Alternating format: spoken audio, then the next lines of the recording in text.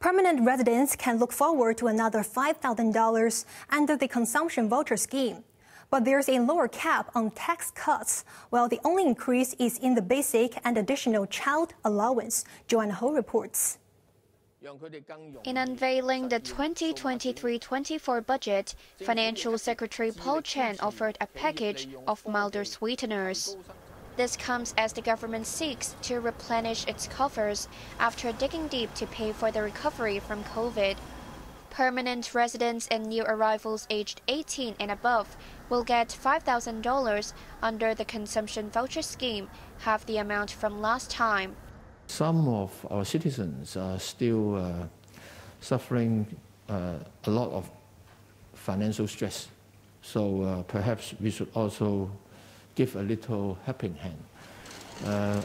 Taking into consideration of our fiscal situation, we decided that $5,000 perhaps is the best we can do.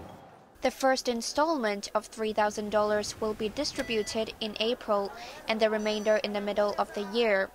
Those who come to study or live in the city through different admission schemes will receive $2,500. The scheme will cost the government no more than $33 billion, compared to over $66 billion in the current financial year. There will still be reductions for salaries and profits tax and tax under personal assessment for the current financial year, but they will be capped at $6,000, down from $10,000. Flat owners will get a rates concession of up to a maximum of $1,000 a quarter, but this will apply to only 2 quarters instead of 4. But there's an increase in the basic and additional child allowances, which go up by $10,000 to $130,000. Some sweeteners have been extended unchanged.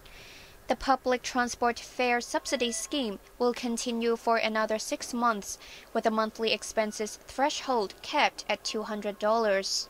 Each household will receive a $1,000 electricity subsidy, and people on financial assistance will get an extra half-month's allowance.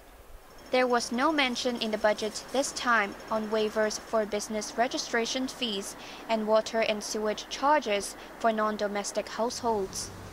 Joanna Ho, HKIBC.